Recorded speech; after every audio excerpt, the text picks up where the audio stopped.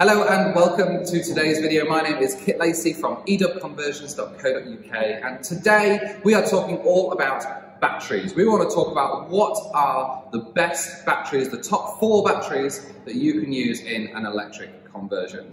And we're going to go through the 4 main varieties that you see before you. There's a few others that I'm going to tell you about that are not in front of me, and some other ways and means of getting hold of these batteries so that you can decide which ones are best for converting your classic car to electric.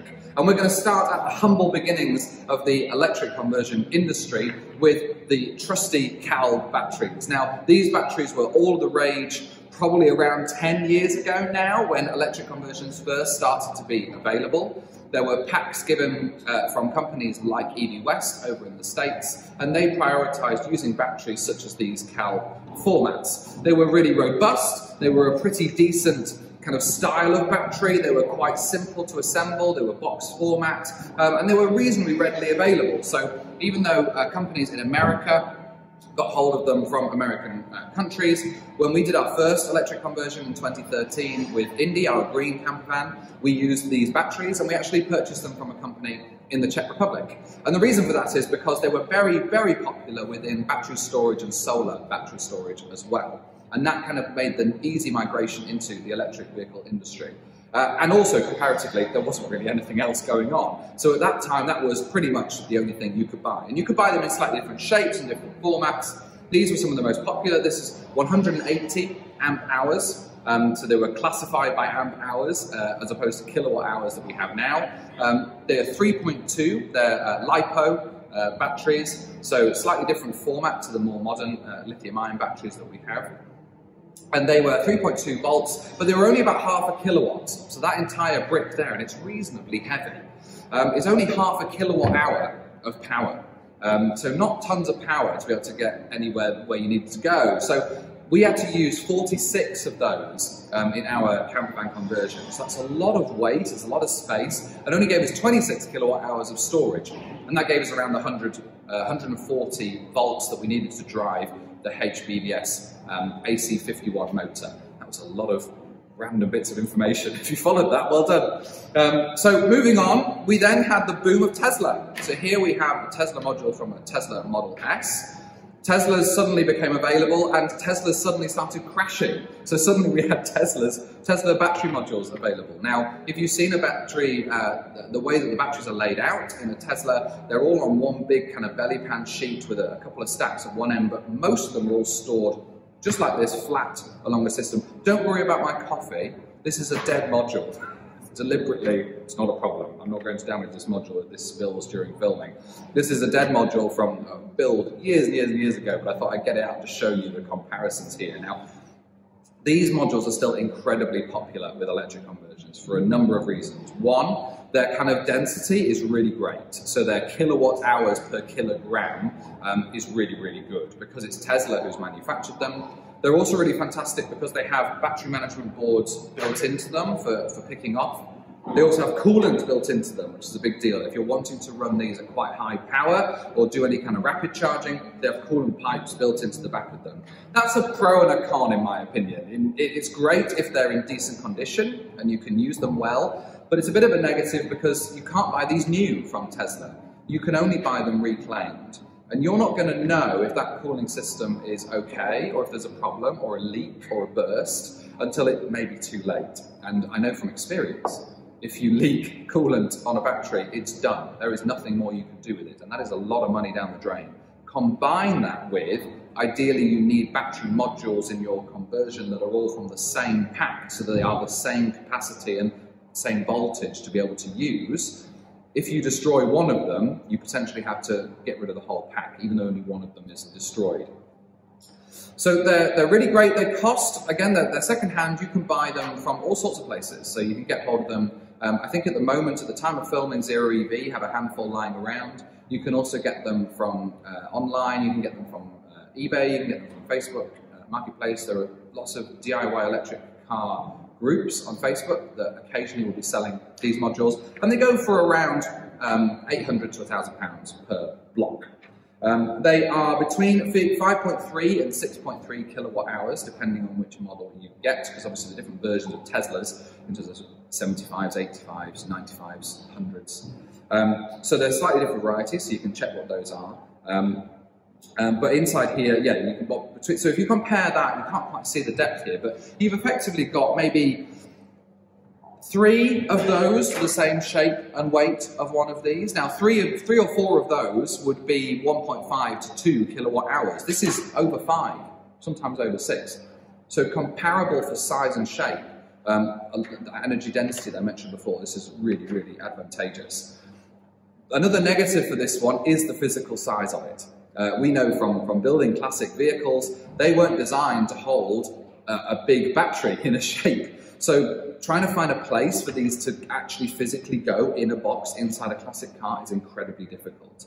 And that's more often why you'll see them used in some of the lower voltage conversions, so things like your Hyper 9 conversions, because you only need 5 or 6 of these modules, and sometimes you can package them quite nicely. There are tons of companies doing that, and you can find them online. Moving on to some of the next options, but here we have an LG Chem battery module. This one is actually so we sell these on our website at edubservices.co.uk, or if you go to edubconversions.co.uk, there's a shop link at the top. We sell these on our website. They are technically used batteries. They come from Jaguar Land Rover, but they've been used in test models. So it's not a vehicle that's been crashed or had tons of mileage. They've got really, really low mileage on them. And that means that we're able to get hold of them in decent quantity. What's really great about these LG batteries is they're very small and compact and format. So they're about the size of a shoebox. They are reasonably heavy. These are 2.6 kilowatt hours per block, which is a really great capacity for what size they are. But they're also quite a nice low voltage. They're only 11 volts as a module, which does 2 things. These are really great then to use if you are doing a low voltage conversion like a Hyper 9, because you need about 10 of them, either 10 to run the average voltage, 100 volt units. So they're nice and compact, and they're also great because they fall into a format where it's now becoming a bit of a uniform format within battery manufacturers, which is absolutely perfect because it means all of our fabrication work that we do can be reused, and we can also use things like this. So these are cooling plates. This is a single one. We do double ones as well. They are manufactured by Zero EV, and we sell them on our web shop again. So this is a format shape where the battery module would sit on top. This is then structural, so you can mount into it and use it as part of your battery box manufacturing, and it's got coolant built into it as well, which keeps it away from the battery, but also means that you can then run coolant through the battery to keep the batteries nice and happy. And that's really great because, like I said, it's a uniform format that matches all the different varieties. So these are also great because if you wanted to run a high voltage conversion, if you're wanting to power a Tesla drive unit, or if you wanted to power one of the new Sonic motors, then you would need 32 of these modules, which would give you over 80 kilowatt hours of capacity, which is quite a huge amount in the classic car conversion. But you've always got to find that space. So that's the downside, is can you find 32 to fit it? And that brings us to our final point here. These are another battery format. These particular variety, you can buy them from companies like CALB again, so they're kind of the evolution of CALB moving forward. This one isn't actually from CALB, but it's identical in the insides. Again, same format, so fits on the same cooling plates, which is perfect. But these are brand new. So these are from the factory, brand new, never been used. You get exactly what they are coming with, and you're not ruining them with any kind of cycles. Again, you've got your battery management plugins, you've got fittings for coolant, you've got structural fittings, and these are available in 2 different varieties. This is what's quite great as well, is you can mix and match these to match the voltage of what you're trying to create and the capacity. So these are the ones that we use inside our E30 and our E60 conversions for the camper vans. There's a variety of these, which is a 6S 2P format. Those are, the now brand new ones are 2.35 kilowatt hours per module. So that's a really good capacity for a brick this size. And we can arrange 16 of those in a pack that gives us around the 380 volts that we need to drive things like the Sonic 70 motor. Again, well done for keeping up with those statistics. So, but again, these are available in that format, the 6S 2P format, but they're also available in a 4S 3P format, which means, again, the voltage drops a bit lower, which means that we can take more of them with higher capacity. So with the previous options that I said there with the 6S modules, that gives us about 36, 37, pushing 38 kilowatt hours of capacity, which in a camper van is 100 miles range. For most people, that's brilliant. It's also great for us because we can build that into one single box that fits in the engine bay. And it's a custom piece of fabrication that just slots straight in. It's really smart. The bigger capacity modules have the different format, the 4S 3P format, are actually a staggering 2.55 kilowatt hours per brick of storage, which is just an incredible leap in the technology that we've seen over the last few years. And what that then means is that we can use 24 of these modules, and we do that in 2 boxes in the camper van. So we have one in the original engine bay, and we have another that goes underneath, that sits underneath between the chassis rails. And that gives you 62 kilowatt hours of total storage in that really compact pack. That can give a camper van somewhere around 180 miles range. You're also operating that at higher voltage, 350, 400 volts, which means CCS is possible and is really capable.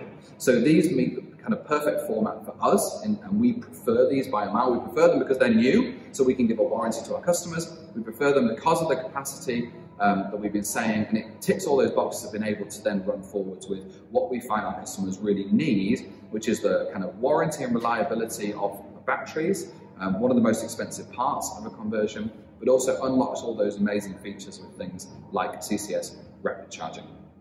Thank you so much for watching. My name's been Kit Lacey from edubconversions.co.uk. Please, if you have any questions or if you want to know more about the batteries that we use or anything more about the conversions that we take on, then contact us through the website. That website again, edubconversions.co.uk. There's a contact us button in the top corner. Drop us a line. We can't wait to hear from you. We'll see you again soon.